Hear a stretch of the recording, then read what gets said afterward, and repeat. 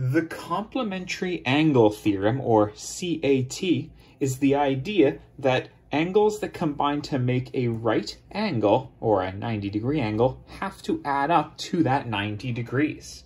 Here you're told that that is a 90-degree angle, so these two angles combined had to have made 90 degrees. How big is that angle labeled with the question mark?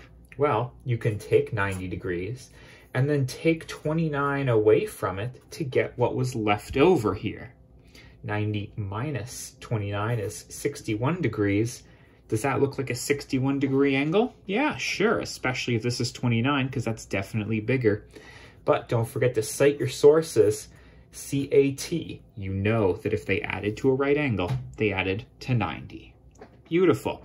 Let's do it again here. This is also a right-angled triangle. This one's worth 40.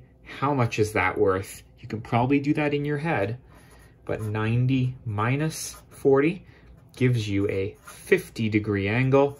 CAT, cats love corners. Lastly, I have an angle here labeled with 3x, and then the other angle is labeled with 51.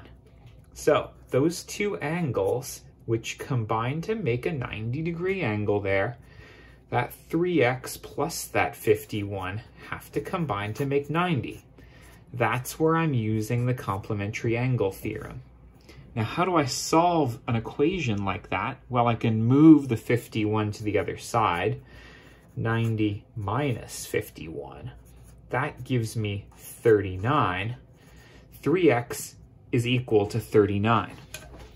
In order to solve that, I can divide both sides by 3. 39 divided by 3 is just 13. Oh, so x was 13. More importantly, though, 3x is 3 times 13.